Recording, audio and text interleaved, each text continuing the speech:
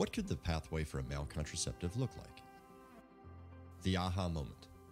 A researcher in a lab finds some component of reproduction that, when missing, seems to make men infertile.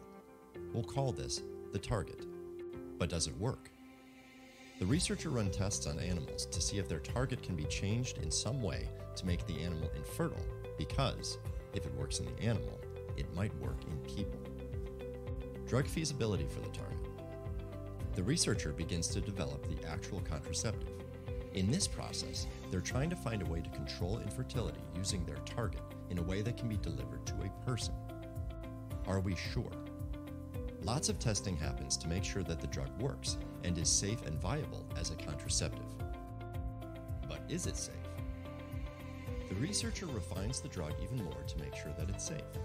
They also choose the right dosage form, like a pill, a shot, or an implant, and make sure that the dosage, how long it works, and effectiveness are just right.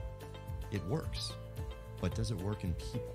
If the drug has so far shown to be safe, effective, and have a reliable dosage and dosage form, then the researcher applies for an investigational new drug application, allowing the drug to move on to human studies.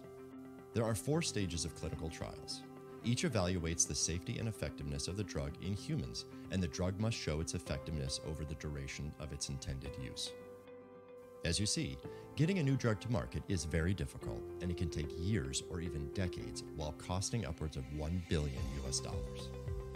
For more information, please visit malecontraceptive.org.